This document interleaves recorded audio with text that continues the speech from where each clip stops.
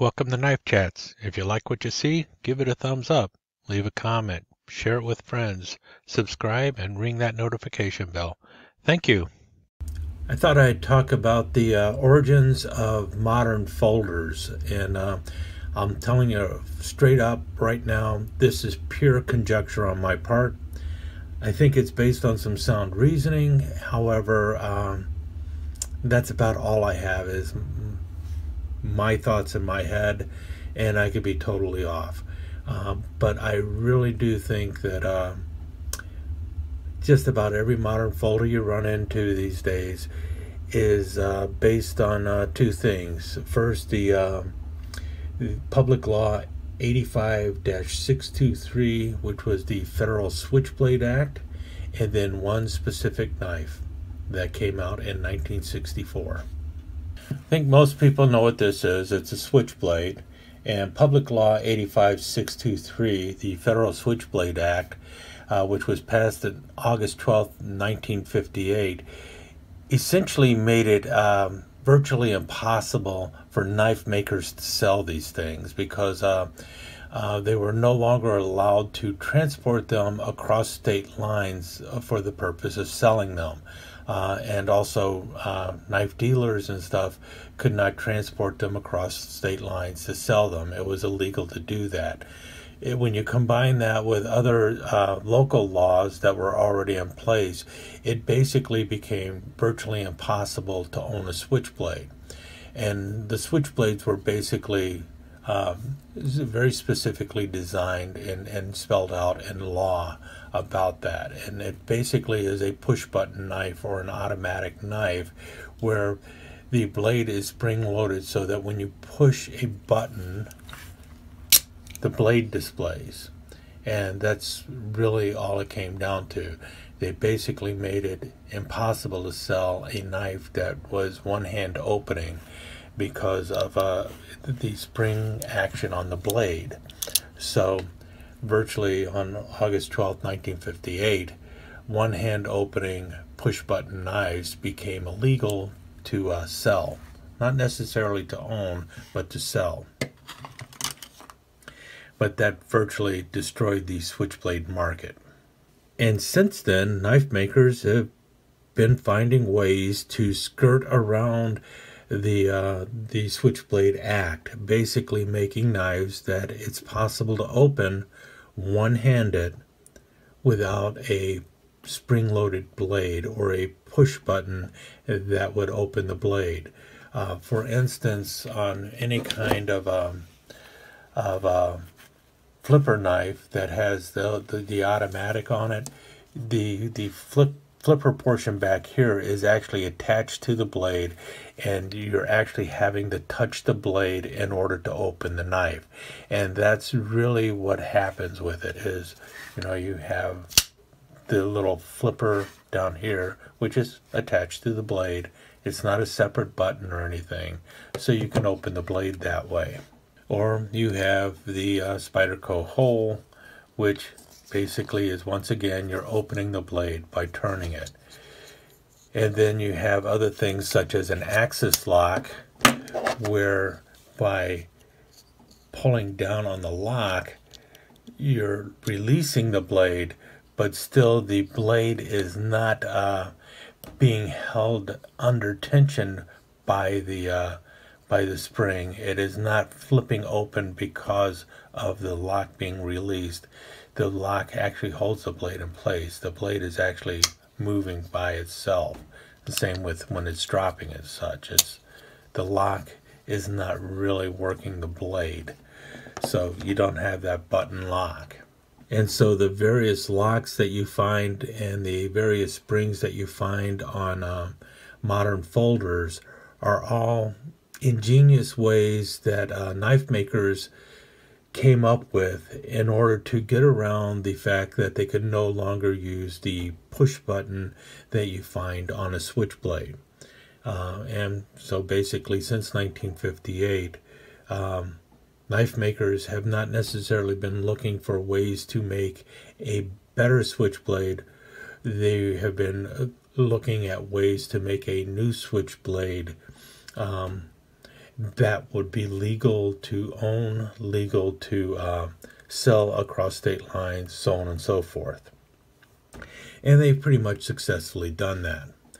Now, part two, what knife are all of these knives based on? Well, it's not a switchblade. I contend that this knife right here, the Buck 110, which came out in 1964, is basically the grandfather of all modern folders. And essentially, what Buck was looking for in 1964 was a single-bladed knife that had a strong lock that would not fail. And they came up with the lock back here on the Buck 110. And this knife basically saved Buck and has been their best seller ever since. And really what it comes down to is they were looking for a strong lock that would not fail on a folding knife. And this is what they came up with. And it was quickly copied by just about every other knife company in America. Everyone was coming up with ways to copy the lockback on the Buck 110. And so you quickly saw Schrade come out with the LB7, and Camillus came out with their 5-inch lockback, and several other companies came out with 5-inch lockbacks, and you saw everyone copying this. And really, this started it all. And because really what happened after that was people started looking at this and saying, how can we make it lighter? Well, what can we do with the handle and everything else?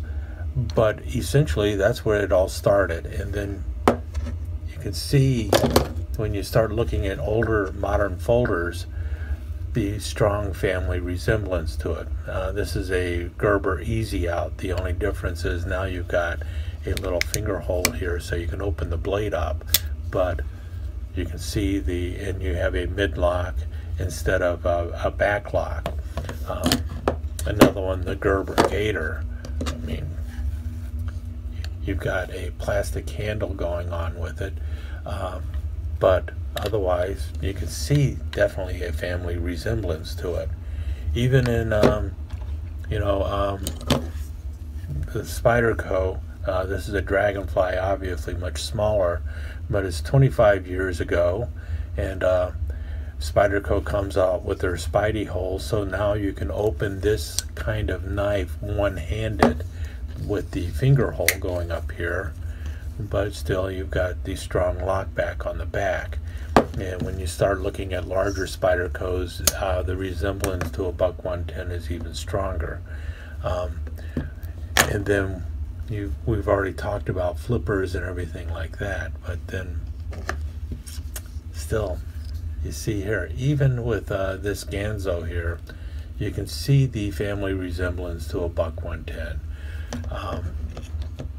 It really just comes down to, yes, you will see different types of blades in there and everything else, but essentially all your modern folders are a folding hunter with different style blades and everything else. But really it comes down to, you can trace the roots back to this knife right here, a Buck 110, a strong locking knife. And any other, now you're also seeing modern folders that are actually just slip joints.